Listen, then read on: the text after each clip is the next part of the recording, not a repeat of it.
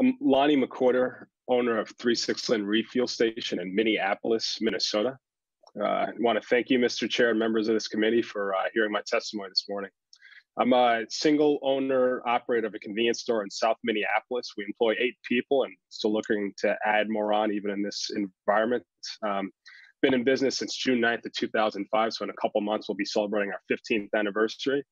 I want to speak to specifically Section 13 on this proposal and my support of it, and why I think that property tax a delay is important.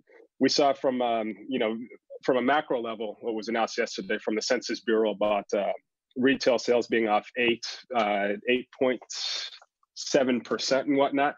Specifically, if you look at convenience store and gas stations, it was off about 18 and 17% year over year, and the shift between the months of February and March to be a little bit more specific there.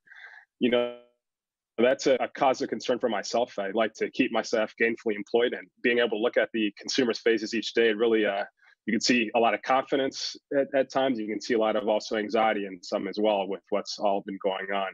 By being able to delay our property tax payment, the state portion, and hopefully the counties will follow afterward, it's going to allow us to, with the additional cash flows, to have a little bit more confidence moving forward in terms of planning for the future as well. So I'd ask for the committee's support on this as well, and it would be much appreciated from those of us in the retail sector.